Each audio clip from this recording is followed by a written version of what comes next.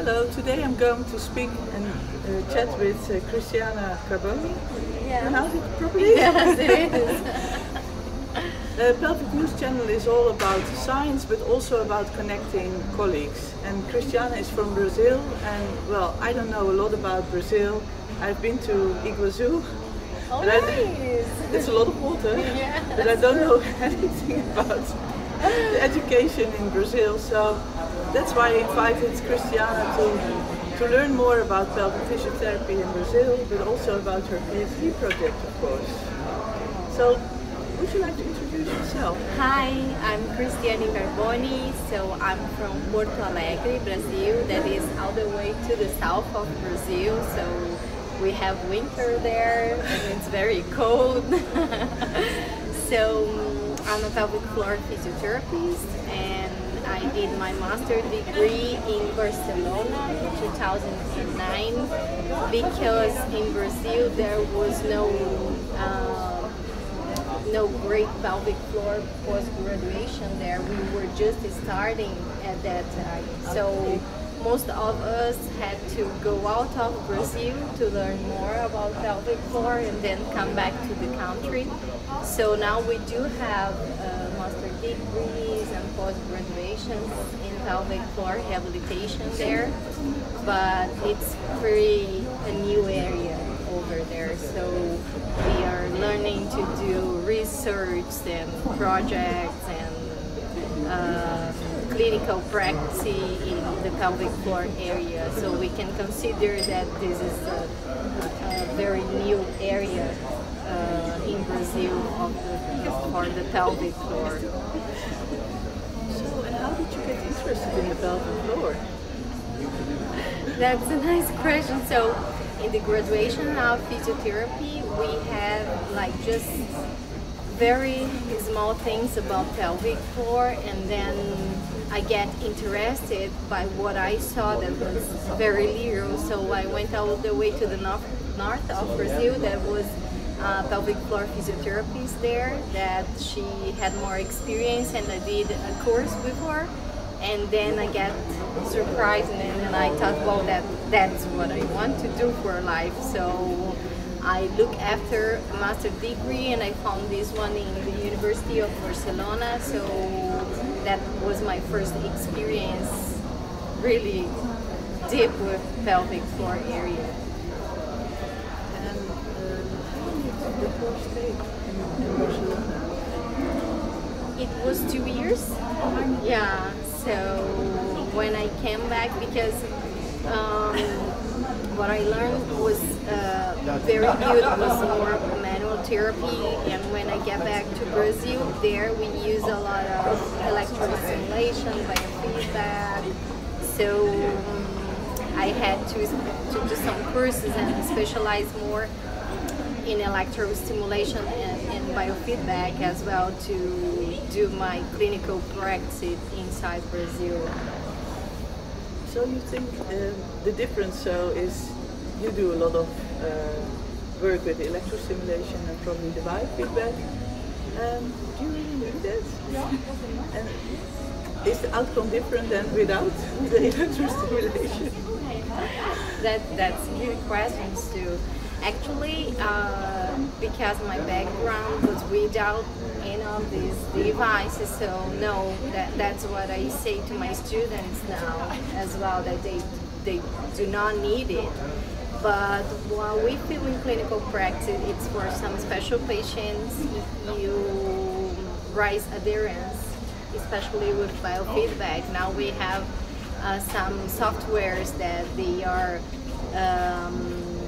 visually nice. They have flowers, they have fishes, so patients like to play with those devices.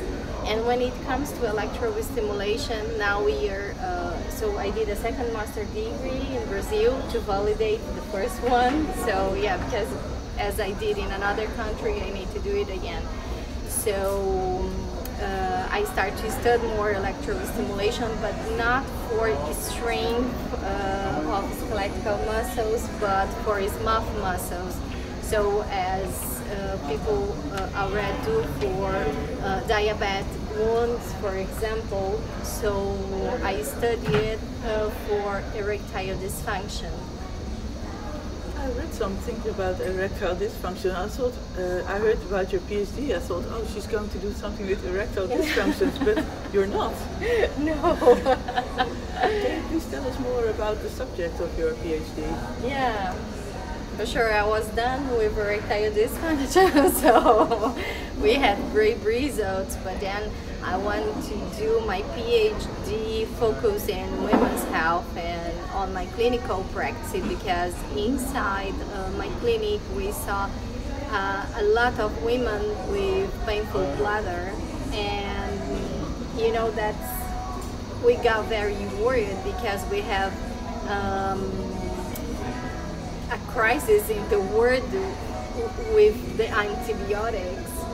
So we just had now a lecture here in ICS talking about the microbiome and how it's important for the women's bladder, because it's a very new knowledge about the urinary microbiome and how does it affect urinary incontinence and painful bladder. So we know that from 2005 to 2015 there was an increase of 65% of use of antibiotics. So it's changing the human microbiome. So the thing is that most of those patients that get to the clinic, they have a urinary exam that is negative. But even if it is negative, some of them still get antibiotics to treat their symptoms. It's very tricky because it looks like a urinary infection, and sometimes they are not even tested to see if there is or not an infection. So that was my aim when I created my thesis for the PhD, that was to try to help at least a part of those women that were taking antibiotics and they were not need to. And how far are you in your PhD? Yeah, so I'm kind of in the middle of the PhD, so the aim of the work is to validate a tool that the gynecologists and the urologists can know that those symptoms of burn and pain are come from skeletal muscles. That is something that for them is difficult to do because they don't have this that's our area of knowledge, but we need to provide them tools for them to recognize what's going on with their patients so they can send to us for us to treat them. Because you know, on clinical practice sometimes like 2-3 times we see them, and for sure with manual therapy is the best way to treat those patients, and behavior therapy, so they already improve a lot for their symptoms. So but the doctors, they do need to have this knowledge and to have tools to evaluate these, and then they can send us these patients more easier than it is by now. And because this is really interesting, of course, and do you have any idea when we can expect the results? So we believe that in 1 year we will be finished, because it's a larger number of patients that we're gonna have to evaluate it and to build the tool and to validate and revalidate. So that's a lot of steps that it takes to validate a tool. So, but in 1 year we expect to be finished and present here in ICS Las Vegas. Oh wow! Well, that would be wonderful. Yeah. And you were doing something in ICS as well. The institute. The institute, Yeah. yes, it's new, so Yeah. that's why I couldn't find the word Yeah, straight that's away. true. Do you want to tell us something about the institute? Yeah, for sure. Because I don't know very well. So the institute, so I'm the institute director of the School of Physiotherapy. So we have our PT committee that it aims to build the papers and to organize the PT forum and all that goes around it. But the institute, the aim of the institute is to be an educational platform. So what we are doing, we are taking all the good videos and lectures and state of art that we had from the last Congress. So we are putting them in categories. So if you want to learn more about e-technology on pelvic floor, you can enter on the Institute web page, and will be a specific area of e-technology, and you can see all the abstracts or good lectures that were about that. And we are inviting the members, if they have nice videos that they record, if they have a nice paper that they think that it has to be in the Institute page, that it's very educational, so they can send to us, and it passes through the SOAP process, and this video will be there, and people will be able to learn from this material. Well, that's a great thing. That's connecting knowledge. Yeah. So, well, otherwise you have to look everywhere, and people are busy. So it's nice if you do all the work and we just press the buttons and get the information. That's true. Well, it's a very good initiative. Yeah. About the future, do you have some things you really want for the future? In the area? Yeah. So I believe we can outrun from technology, even in the pelvic floor area. I think nothing will substitute our powerful hands. No, nothing will never substitute. But I think we have new researches coming from electrostimulation, basically. Mainly, we have new evidences that when we are doing electrostimulation, we are not working just with skeletal muscles, but mainly for smooth muscles, or for recovery, or for regeneration. So there is a lot of papers coming from another perspective of the electrostimulation that I think will change a bit our clinical practice. So this one point that I think that the future will bring to us. Well, innovation is very important. We know what we know, but we always need to improve and learn. Yeah, that's true. And use it, of course. Do you have a specific book you particularly like and would like to recommend to the viewers? Yeah, there is one that I love, that is the overactive pelvic floor. That's the one that